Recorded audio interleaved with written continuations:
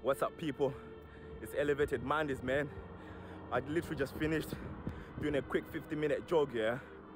And while I was jogging, like, I was just thinking to myself, because last night I had the most elevated talk with my boy on the phone, innit? Like, we was just chatting, right? Just, you know, catching up on things in life and all that. And then we just started talking about goals and everything that we want to do, right? And he said some stuff that really just stuck with me, so I thought I would share that with you guys, you know what I mean? Like, we were talking about, you know, long-term goals, you know what I mean? Like, the goals that are sustainable, you know what I mean? And he was talking about his career, you know what I mean? Like, he's talking about his career because he's a sportsman, right? So he's talking about his career, how he started a little bit late, and how some people might see that as a bit of a disadvantage, you know what I mean? Because usually these days, when you're a sportsman, when you're an athlete, you got to start, like, you know, or sportswoman, you got to start at a young age, right? So we're talking about this, and he said something that really just stuck with me. He mentioned that basically it's about two things, right? Patience and technique, right? So, and I totally agree, do you know what I mean? It's all about patience and technique. Obviously, there's the basics, there's, you know, all other stuff that goes into it, but if you get those two things right, you're right.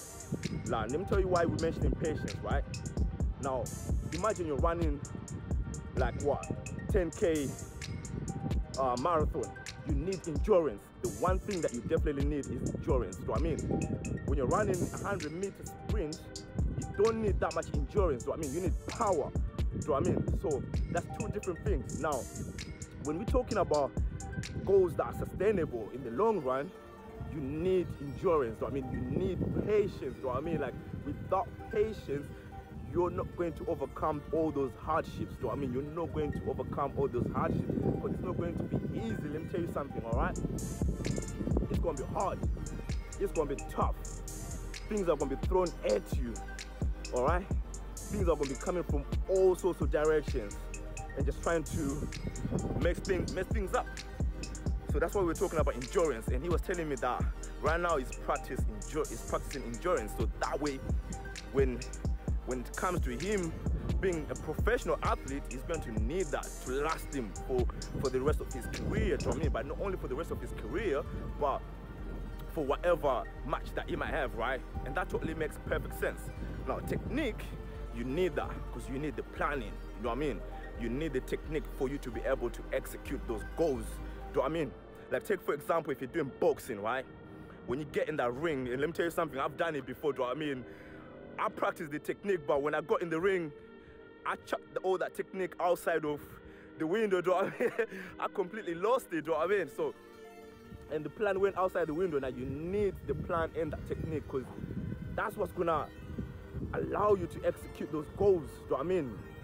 So, as we were talking about these things here, it just really just stuck with me, and I said, I thought to myself, I'll share that with you. Because at the end of the day, you might be wondering why, you know, I use a lot of sports and athletes analogy, but I honestly do believe, like, sportsmen and sportswomen, they are literally the physical embodiment of all these things that you need in life, you know, things such as quality, patience, endurance, love, power, you know, like motivation, inspiration, do you know what I mean? Like, they literally live it, they breathe it, do you know what I mean, each and every day, and you can actually see it physically, do you know what I mean? And you can actually feel it emotionally when you're watching them.